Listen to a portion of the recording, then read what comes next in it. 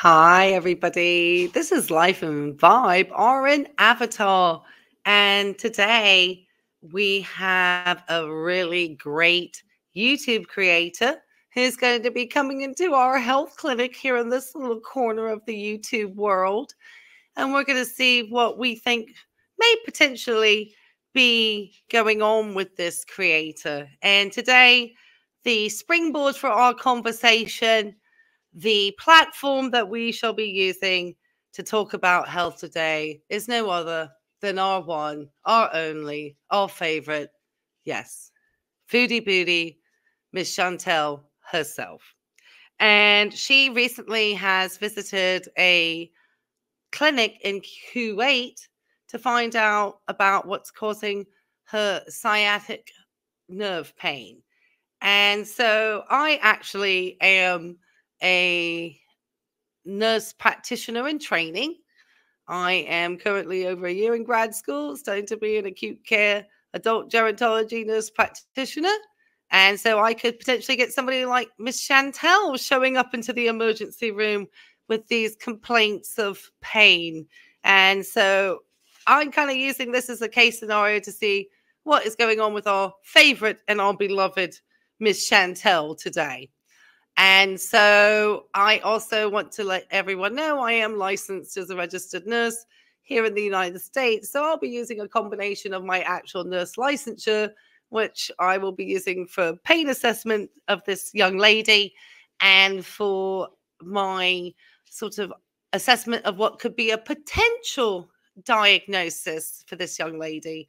I will be using my current time in grad school. So if you do like this type of content, then I hope that you will continue watching. And if you want to find out what I believe is wrong with Miss Chantel today, then I can say, please continue watching this video. It's not going to be long until we start talking about what might actually be going on with her. And I think I have a pretty good idea. And so we're going to have a little bit of fun with this. It's all in a little bit of tongue in cheek. And so I'm going to read my phrase of the day, just to get everybody a little bit of inspiration here from their nurse here over on this side of the web. It says, nothing is a waste of time if you use the experience wisely. And that's from Auguste Rodin. And I hope I pronounced that correctly. And I hope I'm using my experience today wisely to get this conversation going about this young lady. And I got quite a lot of interesting things prepared. So just hang in here. She had an avatar out. I'm going to bring out my little nurse avatar, but I do want to get a couple of little disclaimers out here first, just to let you know that obviously any of the content I'm going to be using from the creator is just under the fair use. And always want to say that this video is just for entertainment purposes only. Again, it's just my opinion. It's commentary, a little bit of roasting maybe if I get there. It could read if she goes off, maybe not. I might get sarcastic, and we know that's the lowest form of wit. But, you know, I really don't have any personal dislike to this person. Bullying or hatred is not supported on this channel. And we don't go, you know, against anything. We don't like hateful comments. Hateful comments will be removed. Funny ones I always love, but please do not be hateful.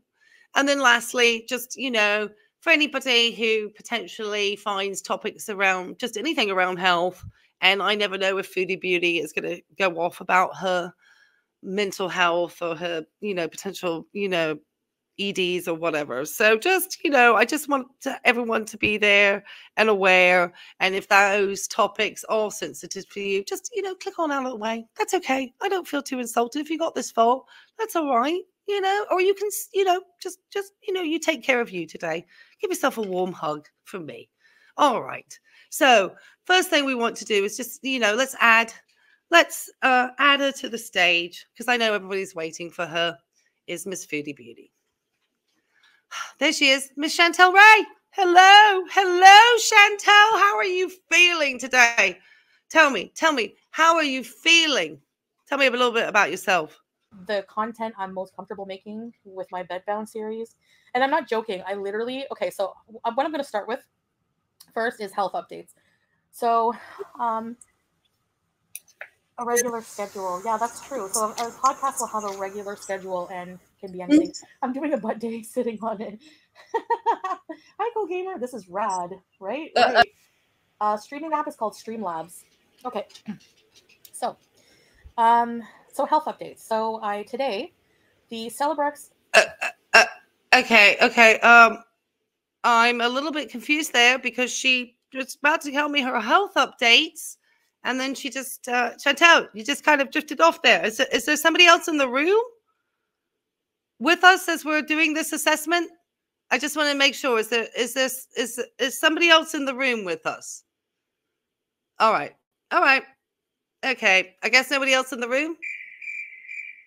All right. Okay. Okay, I get it. Okay. All right. So, all right. Well, I'll let you keep talking about your health updates then, if there's nobody else in the room. But I did need to get a couple of things. First, I need to know just your weight, your height, and your age. If I could just get that information real fast, please. That's okay. We'll get the other. We'll get those. Your blood pressure and your weight and your height and everything in a minute. So let's just get on with this assessment, shall we? Tell me a little bit about what's been going on.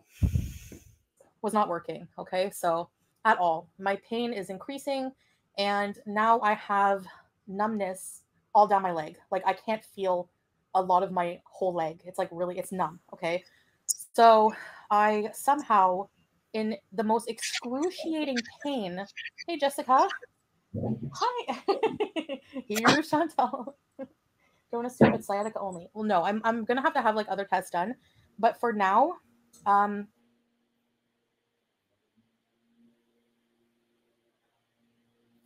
right. Do keep wondering if you have any other people there in the room with you. Are you on your phone?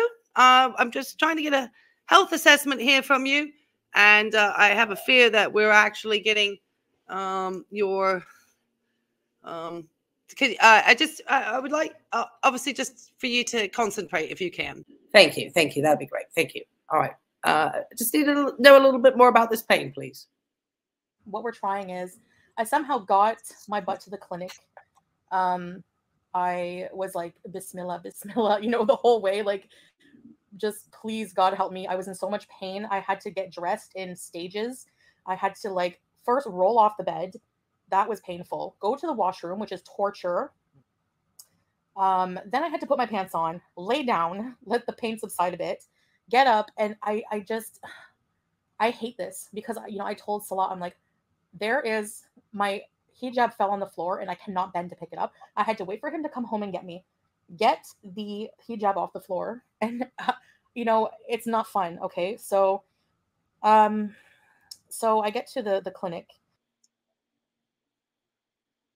All right, you can just keep going. So I'm kind of hearing here that you rolled off the bed and that you managed to get yourself to the clinic, but you're so far taking Celebrex, and so that is a sort of NSAID. I know that is often NSAIDs are prescribed along with this particular syndrome that I think Chantel may be experiencing. But she's talking about the fact that she's rolling off the bed. She could barely put her clothes on. There's a lot of people who doubt that she went anywhere. I do actually believe that she is experiencing this syndrome. She's just a really poor historian and narrative person to do anything about her medical health. She just doesn't really give very good on either. So yeah, not to use all the medical technical terms. Okay, so let's keep her describing this, and let's because then I want to get into what she potentially has. And I've heard people, like commenting that people assuming that I'm going to run, I make fun of Canada all the time. I don't make fun of Canada. Okay. Every country has its pros and cons. Doesn't mean that Canada's perfect. And it doesn't mean that, that's not what I say when I say I don't want to live in Canada, but they think that I'm going to run back to Canada and take advantage of the healthcare and be a burden on the system. But no, I have a visa here. People don't believe that, but I have a visa here, and I'm able to access healthcare. So for very cheap healthcare. So like the entire treatment I'm on, the entire visit was like 2 KD. Okay, which is like pretty. That's what expats pay. So,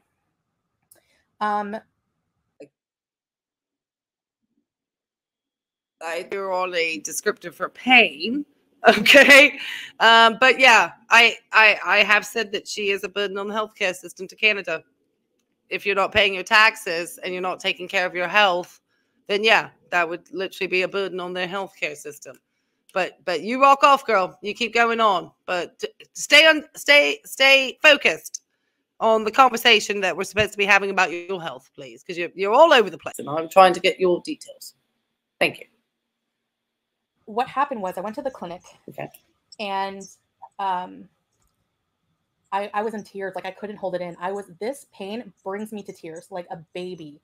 Okay. Tizzy Dawn, I'm going to touch on that after. That's one of the things I'm going to talk about. So this looks ridiculous. Well, would you expect my attempt at a podcast to be any different? Like it's my first one. Go easy on me. Okay. So podcast. How are we in the middle of a podcast if we're supposed to be here doing your health history, Chantel? That's so unfair to my time here. Do not multitask like that. So anyway, just to kind of give an idea about what she's talking about with her pain. One of the things as a nurse, and I'm just going to bring this up real quick, I wanted to share one of the assessment tools that we use as an RN, and then what I think may be going on with Chantel. So as a nurse, we do get a lot of people coming in and just telling us about their pain. And we ask a lot of questions about people's pain, and people often get annoyed, like, you ask me so many questions about pain. Well, it's because it's a subjective, self-reported narrative by the patient. So we need to use some type of method in order to kind of assess and gather this information. And this acronym is what we used in order to remember all the different things that we have. So the P is for what's known as provocation or palliation. I'm going to make this real quick. The Q is about, which is like what relieves it, what makes it worse. You know, we kind of ask those types of questions. And Chantel will, is talking a little bit about rolling out of bed and so forth. She talked about using Celebrex. She talks about just the pain and not being able to really get up. And it kind of brings me to what I think she may be potentially having at this time. The quality and the quantity, is it throbbing? Is it soft? I think she's used words like throbbing in the past. It's like region of radiation. Where is it located? Where does it go to? So she talks about starting up in the back of her buttock, kind of working its way down.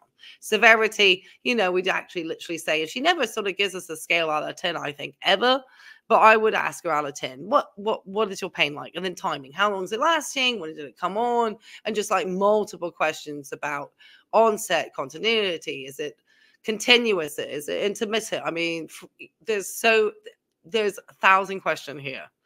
And so it does take some time to actually really, especially when that is the primary concern of the patient coming in is pain in a location radiating somewhere. We have to try to figure out what is going on with that pain. And that's kind of, as a nurse, what we would use. And using this method enables us to have a way to actually document and get maybe some information that sort of pinpoints us. We also do look at the patient physically. We would look at for grimacing on the face. Are they guarding anywhere? Certain measurements of blood pressure, heart rate, they can also be indicative of whether the person is in pain. So there is a little bit of objective information that we can get that would lead us to think that, yes, the patient probably is in pain, but it is very self-reported. So whatever the patient comes in telling us their pain is, that's what we have to believe the pain is. But we try to get them to understand the 0 to 10 scale a little bit. Some people, everybody feels pain differently. And that's what, as practitioners, we always have to understand. So what potentially, could be going on with Chantel? Well, she's I'm going to let her talk and see if she starts talking about where the pain is coming from. And so just kind of think of that PQRST as we go along with Chantel here. He just looked at me and like, I must have looked pitiful. And he wrote a prescription like right away. So basically everything is done in that same area. It's like a clinic hospital kind of thing. And I had to go to the treatment station, and, you know, a bunch of nurses. I was so almost delirious in pain. I didn't even really know what they were talking about. And I just like, I had to like, I couldn't even sit. It's more comfortable to stand, and it's extremely painful to stand, but I cannot sit. So I stood up and kind of leaned against the gurney, and they injected me with a needle as long as the Sheik Jabber Bridge, or as long as the Wall of China. Hi, creepy. Into my right and into my left upper buttock like area. And whatever it was, I don't know. It instantly made my head light, and my heart raced so bad I thought I was going to throw up. So maybe some kind of like steroid. I mean, I know when things are, you know, if somebody's going through pain, that it is difficult to remember, you know, what you're being told. But I would hope they gave you some type of discharge paperwork. And being a very advanced country like Kuwait would know to give you a English version for you to take home to read, because I know we can do discharge instructions in a variety of different languages due to technology for our patients to take home here in the United States. So you know, I don't know if you just don't want to reveal. My tip here for anybody as your friendly, you know, Life and Vibe RN Avatar would be to make sure that you fully understand the medications that you are being given, just to make sure first you're not allergic to them, because lo and behold, you have an allergic reaction to something that could be potentially fatal or, you know, very injurious. So that would be my first concern, hearing her say that. Secondly, to know what interactions you could possibly have from the medication that would need to be immediately reported to your doctor because they were not normal. You know, 3, just to know kind of what to expect from the medication. Is it going to leave you feeling painful in that area? I would think so. If you had an intramuscular injection, usually anything intramuscular can often be quite painful. I would want to know, how long would this medication last for? Is there a follow-up?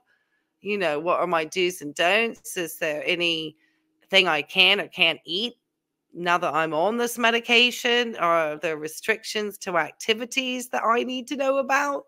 I have so many questions. But that's what I would want to know. Anyway, let's get back to Chantel. And like I said, I think I know what's going on with her into it, because she's about to say where she's getting her injection. I'm going to let you know what I think she has. Injection is what I'm guessing. Leg amputation. I don't know. Hi, Beezer girl. So this is the pain meds they're giving me is this injection. So I have to go every day for now, for the next few days, to get this injection. And also I have to take this cocktail of vitamins, and I think it's like B12 and something else. So part of the treatment is vitamins. So, yeah, I haven't been like officially diagnosed, but I told the doctor my symptoms. I said, I talked to another doctor. They suggested Celebrex, but I'm probably going to have to get imaging done. You know, they're going to try this for now. Like right now, the pain management, I really can only go to the clinic and lay down. I don't even know if I could get an x-ray right now. I can't.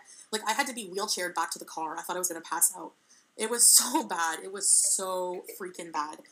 So I don't wish this pain on anyone, not even the people whose guts I hate on this platform. I'm just kidding. Hello, Blush. Hi, everybody I missed here. Hi. Hi, Mike. I like your disco stew. Okay. So I don't want Chantel to rage off too much there, because we know Chantel will get a rager on. So we're going to address the injection, which she thinks is a pain med. I think it's actually a steroid, corticosteroid, anti-inflammatory medication. The B12 cocktails, that's not unusual to have like B12 injections, especially when it comes to like neuromuscular things. And so or I have had patients who've had to have higher doses of B12 in order to treat certain conditions.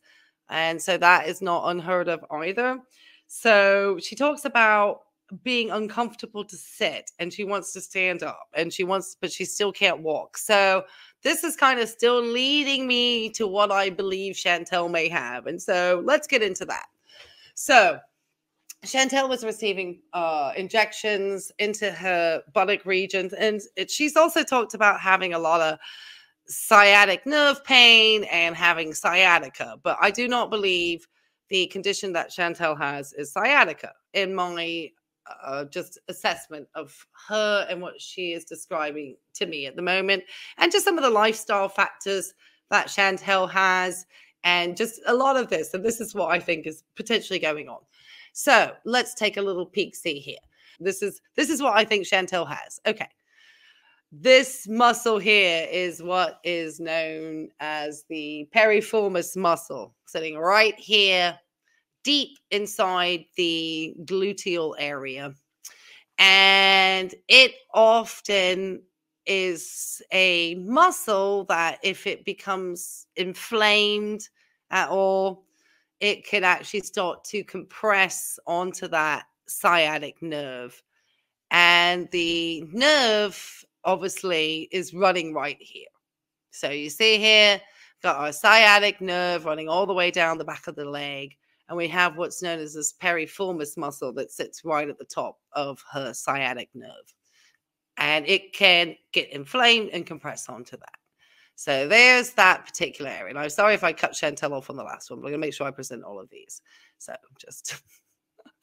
All right. So the next thing I want to show, because we're going to show this as we hear Chantel talk. And I kind of, I'm going to try to do my best to share between the two screens because this screen is not particularly exciting.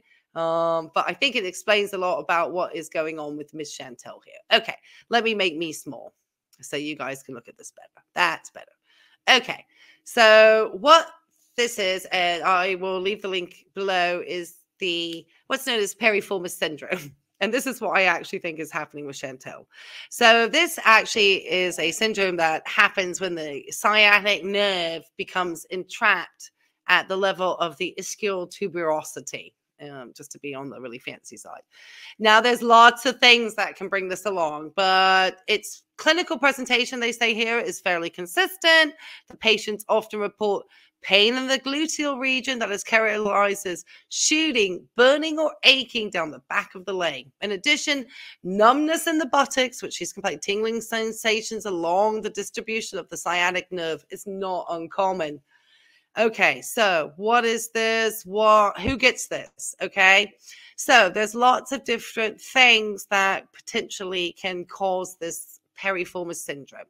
And it is that this sciatic nerve runs adjacent to the piriformis muscle, which functions as the external rotator of the hip.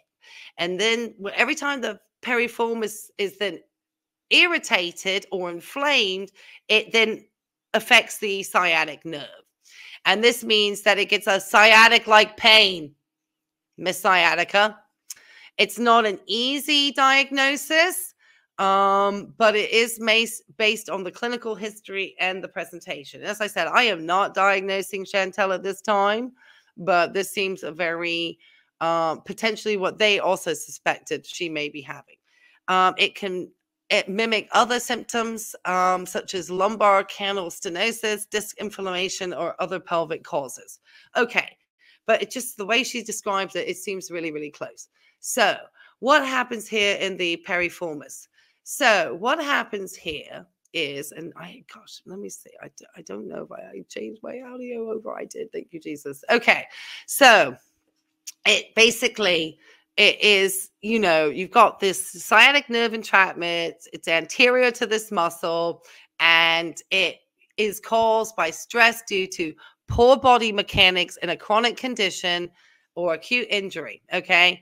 And there's all sorts of anatomical anomalies and all sorts of different things that can contribute to compression and all sorts of different things. But some of the causes of this particular disorder or syndrome is sitting for prolonged periods.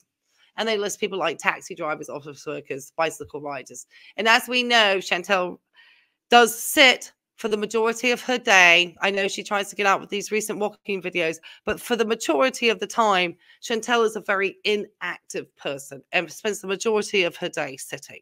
In fact, she is so comfortable at sitting, she sat for 12 hours without moving very recently on a plane journey. And so there's been a lot of hypotheses about things that potentially could be happening. And I think based on what we're about to go over here, this is potentially, in my mind, what is the closest thing that could be happening to her. And based on what they've been doing for her treatment as well. Okay. And the fact that, Chantel, you're only going to be able to have a couple of days of bed rest. Okay, that's it. And then you're back on your feet, girl. You can't milk this out for long. All right, so let's keep going on through here. So we're going to keep going through this, and then maybe we'll let her finish out, and then I'll finish out this video. But yeah, I think this is what's going on. Okay, so how does this happen? For her, that's pretty much it. Okay, sitting. So it's responsible for about 0.3% of 6% of cases of all low back pain and or / sciatica. With the estimated amount of new cases of low back pain and sciatica at 40 million annually, the incidence of piriformis syndrome would be roughly 2.4 million folks per year. And it's usually with middle-aged patients like a 40-year-old Chantel, with reported ratio of male to female patients being equally affected. So it's not picky and choosy on a gender in here. Okay, and then it talks about the muscle here. Okay, so what kind of happens with the history and physical? Because that's kind of what I said about Chantel today and what could potentially be going on here. Okay, so here, you know, it could be, this is how they would come into the clinic. And I think this is pretty close to how Chantel describes her visit. Chronic pain in the buttocks and hip area, pain when getting out of bed. Remember when she talked about, you know, how difficult she had to roll out of the bed, okay? She mentioned that very clearly. She said inability to sit for a prolonged time. She just mentioned that she was uncomfortable sitting and she felt better when she stood up. Then she talks about pain in the buttocks that is worsened by hip movements. So she's okay just standing, but obviously using her hips and having to walk is probably quite uncomfortable at this very moment of time. And so she had to get wheelchaired out to the core because, you know, that's very painful. And so it says here, and like I said, I'll put this link down below, National Institutes of Health. This is qualified information. Patients will often present with symptoms of sciatica.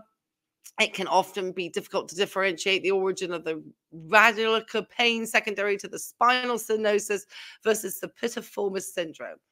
And if they did some, you know, x-rays of her spine, they may be potentially able to see if she had any spinal stenosis going on.